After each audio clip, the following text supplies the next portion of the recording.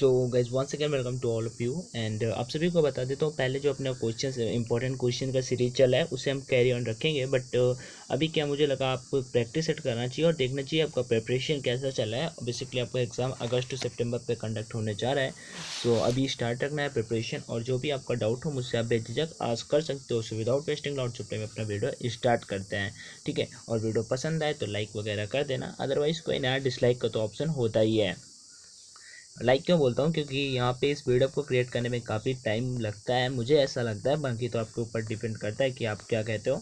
So first number question यहाँ पे क्या है, ऑल द बेस्ट। यहाँ पे आई थिंक 20 क्वेश्चंस मैंने लिए हैं, बट दोनों के दोनों बोथ लैंग्वेज में आपको देखने को मिल जाएंगे। क्वेश्चन क्या है, यहाँ पे क्वेश्चन का लिखा हुआ है the dimension of flank constant R the same as those of, means flank नियतांक की बीमा किसके इक्वल होती है।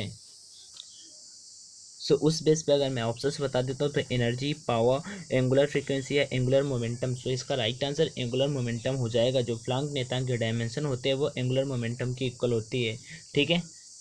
नेक्स्ट क्वेश्चन की ओर बढ़ते हैं। इसका फार्मूला क्या होता है, ई बराबर एस सी अपन लेमडा। सभी ने सुना होगा फ्लैंक कांस्टेंट का फार्मूला जो होता है, ठीक है। सो अभी नेक्स्ट क्वेश्चन की ओर बढ़ते हैं, क्वेश्चन नंबर सेकंड की ओर। क्वेश्चन नंबर सेकंड क्या है यहाँ पे, A tennis ball is thrown straight up and caught at the same height. Which of the following can describe the motion of the ball when it reaches the apex? Means एक tennis ball को सीधे फेंका जाता है और उसी ऊंचाई पर पकड़ा जाता है। निम्नलिखित में कौन गेंद की गति का वर्णन कर सकता है जब यह शीर्ष पर पहुंचता है? गेंद का वेग शून्य है, गेंद का त्वरण शून्य है, या गेंद का त्वरण 9.8 मीटर पर सेकेंड स्क्वायर अप है, ये इनमें से कोई नहीं। सो क्या होगा राइट आंसर, जब गेंद की मीन्स वेलोसिटी जीरो होगी। सो कौन सा राइट आंसर था, द वेलोसिटी, हाँ ऑप्शन नंबर फर्स्ट देखो, the velocity of ball is zero. So right answer इस क्वेश्चन का option number A. Okay, question एक बार मैं आपको फिर से रिपीट कर देता हूँ कि एक टेनिस बॉल को सीधे फेंका जाता है और उसी ऊंचाई पर पकड़ा जाता है। निम्नलिखित में कौन गेंद की गति का वर्णन कर सकता है जब यह शीर्ष पर पहुंचता है? The velocity of the ball is zero, गेंद का वेग शून्य है। नेक्स्ट क्वेश्चन की ओर बढ़ते हैं। नेक्स्ट क्वेश्चन क्या है, an object moving at constant velocity in inertial frame must. एक जड़त्वीय फ्रेम में निरंतर वेग से आगे बढ़ने वाली वस्तु चाहिए, कैसी चाहिए? Have a net force acting on it, have zero net force. Next option, stop after some time due to gravity. ये अगला क्वेश्चन है यहाँ पे, not have any force of gravity on it, means उस पर गुरुत्वाकर्षण का कोई बल नहीं है। सो क्या होगा right answer question number third का। सो क्वेश्चन नंबर थर्ड का आप सभी ने सुना है, गुरुत्वाकर्षण के कारण कुछ समय बाद, ठीक है। सो ऑप्शन यहाँ पे कोई है ऐसा, हाँ कुछ समय बाद रुके। So stop after some time due to gravity. अभी क्वेश्चन पढ़ लेते हैं और उसके बाद फिर से एक बार देख लेते हैं। क्वेश्चन क्या था यहाँ पे, एक जड़त्वीय फ्रेम में निरंतर वेग से आगे बढ़ने वाली वस्तु चाहिए, कैसी वस्तु चाहिए कि गुरुत्वाकर्षण के कारण कुछ समय बाद रुके। नेक्स्ट क्वेश्चन की ओर बढ़ते हैं। काफ़ी इंटरेस्टिंग सा क्वेश्चन है, देख के क्वेश्चन ही करना है, ऑप्शंस में यहाँ पे आपको नहीं दिखाने वाला। क्वेश्चन क्या है, द्रोमन means a body of mass means m equal to दिया हुआ है 3 kg is dropped from the height of 1 metre. अपने को एग्जाम पे फटाफट लिखना होता है, यहाँ पे इतना सब कुछ पढ़ने का नहीं। तेजी से एक ही लैंग्वेज पे हम एग्जाम पे पढ़ते हैं, या हिंदी में पढ़ेंगे या इंग्लिश पे पढ़ेंगे। CBSE या और किसी इंग्लिश बोर्ड से पढ़ें तो हम इंग्लिश पे पढ़ेंगे, अदरवाइज हम हिंदी से हैं तो हम हिंदी बोर्ड से फटाक से पढ़ लेंगे। तुरंत m इक्वल टू 3 लिखा, h इक्वल टू 1 लिखा कि ऊंचाई से गिराया जाता है, शरीर की गतिज ऊर्जा जमीन को छूने पर होगी। मीन्स यहाँ पे काइनेटिक एनर्जी आपसे पूछ रहा है। सो आपने पढ़ा होगा एक फार्मूला कि so potential energy of the body equal to, आपने फार्मूला पढ़ा होगा, W इक्वल टू mgh होता था। कितना होता था? mgh, ठीक है। m का मान कितना, मास कितना हुआ है 3, और g का मान कितना है, g का मान g हो गया आपका 10, ठीक है। नेक्स्ट, और h आपका 1 मीटर दिया हुआ है, तो 10 3 जा 30 और जूल, W इक्वल में जूल होता है ना वर्क का यूनिट। सो राइट आंसर 30 जूल है कोई, हाँ ऑप्शन नंबर बी यहाँ पे राइट आंसर हो जाएगा, option number B. Next question की ओर बढ़ते हैं, क्वेश्चन नंबर 5।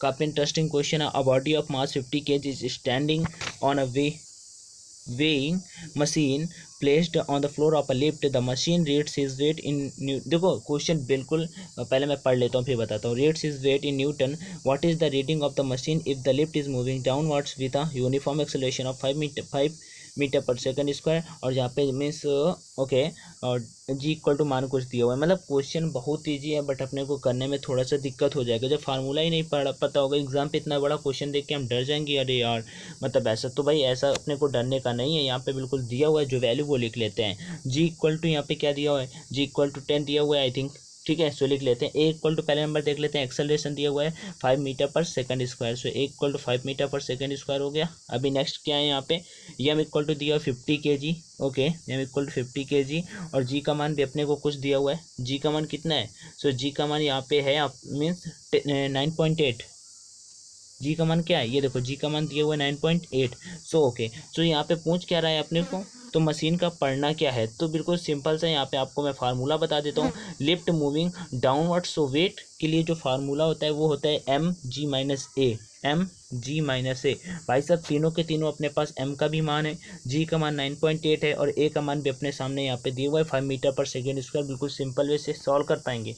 चलो यहाँ पे वैल्यू पुट कर देते हैं, तो 59.8 -5। अब 9.8 में जब हम 5 को घटाएंगे और इसका गुणा कराएंगे तो अपना राइट आंसर आ जाएगा। इनमें ऑप्शन में पता है कौन सा, 240 न्यूटन। कौन सा आ जाएगा, 240 न्यूटन।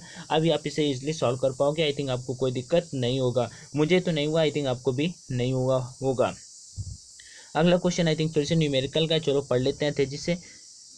एक पानी की फिल्म दो सीधे समांतर तारों की लंबाई 10 सेंटीमीटर प्रत्येक और एक दूसरे से 5.5 सेंटीमीटर की दूरी पर बनाई गई है। ओके, यदि तार के बीच की दूरी 1 mm बढ़ाई जाती है तो कितना काम होगा। पानी के सतही तनाव में पानी का पृष्ठ तनाव सरफेस टेंशन कितना दिया हुआ है, 72 डाइन पर सेंटीमीटर। एक बार इंग्लिश पे भी क्वेश्चन पढ़ लेते हैं। Water film is made between two straight parallel wires of a length 10 centimetre each and at a distance of 0.5 centimetre from each other. If the distance between the wire is increased by 1 mm, how much work will be done. Surface tension of water 72 dyne centimetre. सो बिल्कुल easy सा question है। Question number 6 का क्या right answer हो सकता है, अपने को पता है we know that work done equal to change in surface energy होता है। अपने को पता है ना, work done means we know that, हमें पता है कि work done equal to change in surface energy, change in surface energy.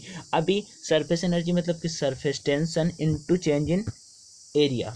So surface tension तो अपना यहाँ पे दिया हुआ है, कितना दिया हुआ है सरफेस टेंशन दिया हुआ है 72 into change in area means लंबाई गुणा चौड़ाई। सो लंबाई गुणा चौड़ाई दोनों का मान ऊपर दिया हुआ है। ये देखो लंबाई गुणा चौड़ाई तुम वैल्यू जाके पुट कर देते तो 0.1 और सेंटीमीटर में तो मीटर में बना के 0.2 आ जाएगा। अभी इसका मल्टीप्लाई कर देना, तो भाई साहब आई थिंक आप इसका मल्टीप्लाई कर पाओगे। सो इसका मल्टीप्लाई कितना आ जाएगा, केवल 144 एनर्जी पे था, अर्ग पे आपका इसका राइट आंसर आ जाएगा। आई थिंक आपको कोई दिक्कत नहीं होगा इसे सॉल्व करने में।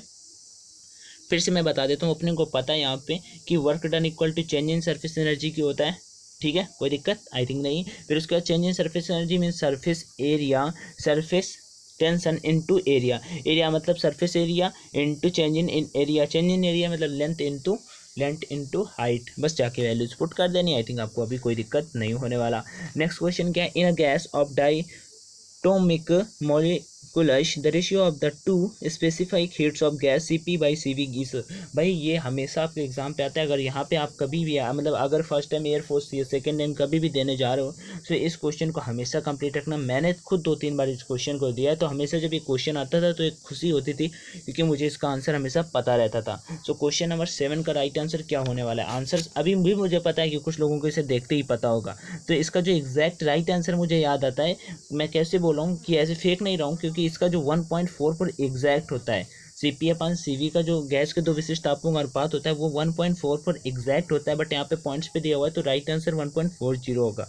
अभी नेक्स्ट क्वेश्चन की ओर बढ़ते हैं। Question number 8, A body has same temperature as that of the surroundings. The ratio of radiations emitted and radiations received from the surrounding is।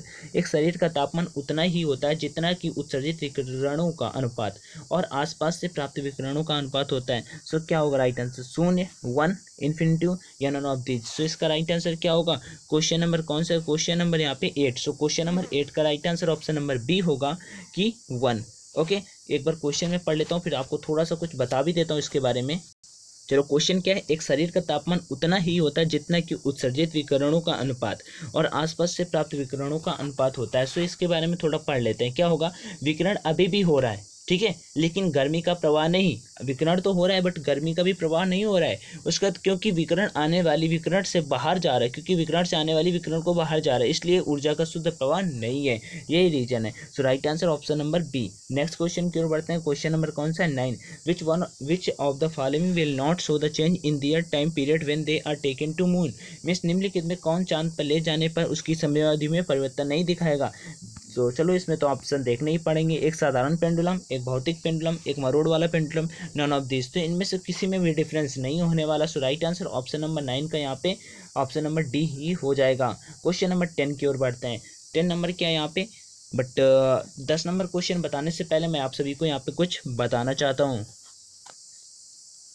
अगर आप सभी कभी भी Indian air force, Indian navy, AA, SSR, air force x and Y group, NDA के लिए best test series अगर by करना चाहते हो और वहाँ पे फ्री में टेस्ट देना चाहते हो, अपना रैंक चेक करना चाहते हो, अपनी पोजीशन देखना चाहते हो, हम कहाँ पे स्टैंड करते हैं, तो उसके लिए आप परीक्षा ऐप पे जाकर टेस्ट सीरीज बाई कर सकते हो। वहाँ पे आपको ऑनलाइन मीन्स प्रैक्टिस देने को मिल जाएगा और दोनों में बिल्कुल बोथ लैंग्वेज में क्वेश्चन देखने को मिल जाएगा।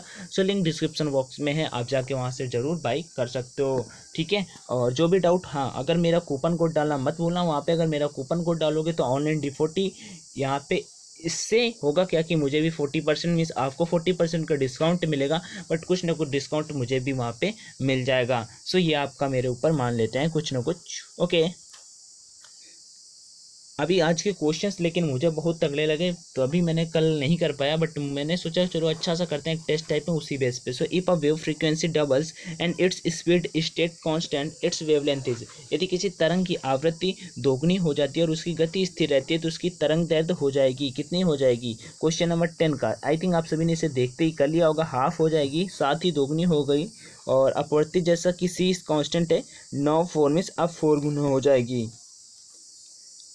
सो क्वेश्चन नंबर 10 का राइट आंसर आप सभी कमेंट करके बता सकते हो, मैं आप सभी के आंसर का वेट करूंगा। ठीक है, मैं एक बार फिर से बता देता हूँ, यदि किसी तरंग की फ्रीक्वेंसी डबल कर दी जाती है और उसकी गति स्थिर रहती है, ठीक है, उसकी स्पीड जो होती है कांस्टेंट रहती है, देन वेवलेंथ क्या होगा। नेक्स्ट क्वेश्चन बढ़ते हैं। Question number PDF Telegram channel से आप डाउनलोड कर लेना, ठीक है, मैं लिंक वहाँ पे फॉरवर्ड कर दूंगा आपको। अभी नेक्स्ट क्वेश्चन क्या है, अ हालो metal sphere of a radius 10 centimetre he changed such that the potential of its surface is 80 volt, then the potential at the centre of the sphere is. 10 centimetre की त्रिज्या के खोखली धातु की गोले को इस तरह बदला जाता है कि उसकी सतह पर क्षमता 80 वोल्ट हो, फिर गोले के केंद्र पर क्षमता इस प्रकार है। भाई साहब बिल्कुल इसी तरह के क्वेश्चन आपके एग्जाम पे आता है, ऑप्शन देख लो, 0 वोल्ट, 80 वोल्ट, 800 वोल्ट या फिर 8 वोल्ट। सो राइट आंसर क्या होगा यहाँ पे, क्वेश्चन नंबर 11 का।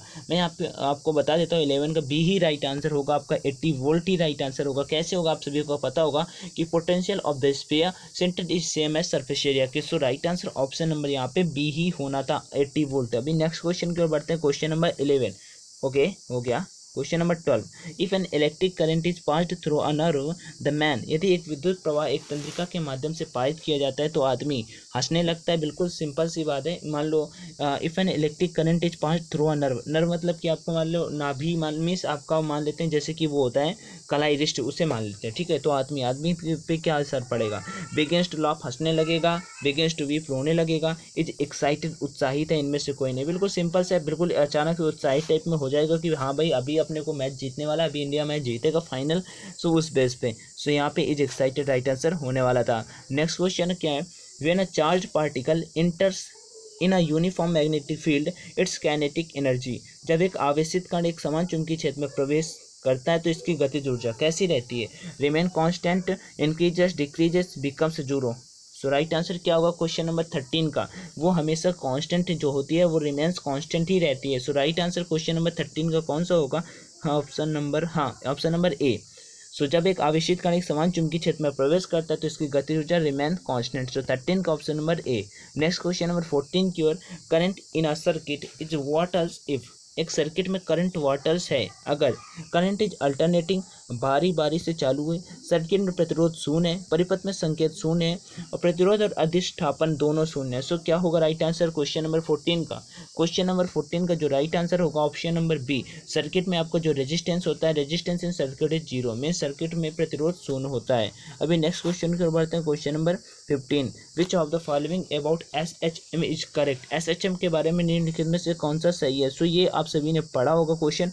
और क्वेश्चन नंबर 15 का राइट आंसर क्या होगा यहाँ पे, क्वेश्चन नंबर 15 का थिंक करो। सो क्वेश्चन नंबर 15 का जो आपका राइट आंसर होगा क्या है, option number A, in SHM acceleration is maximum eight extreme position. बिल्कुल सही बात है कि SHM में त्वरण चरम स्थिति पर अधिकतम है। नेक्स्ट यहाँ पे विवेक चरम स्थिति में न्यूनतम होता है। दोनों की दोनों बात सही है। ऑप्शन बोथ ए, हाँ option both A and B दोनों का दोनों है, मतलब कि ऑप्शन नंबर सी यहाँ पे राइट आंसर होने वाला है। अभी नेक्स्ट क्वेश्चन नंबर 17, लाल बत्ती में रखी हरी पत्तियों वाला एक पौधा दिखाई देता है। A plant with green leaves placed in a red light will appear. सो क्या होगा, what will be the right answer of this question. So answer of this question is option number A, black. मैंने भी options आपको दिखाई नहीं क्योंकि right answer अपना black था और ये इजी क्वेश्चन था। आई थिंक आप सभी ने कर लिया होगा।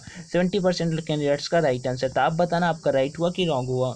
अ water drops is divided into 8 equal droplets. The pressure difference between the line और and outer side of the big drop will be. I think आप सभी को इसका सॉल्यूशन मुझे बताना होगा। आज मैंने 3 4 से पाँचवा न्यूमेरिकल है ये।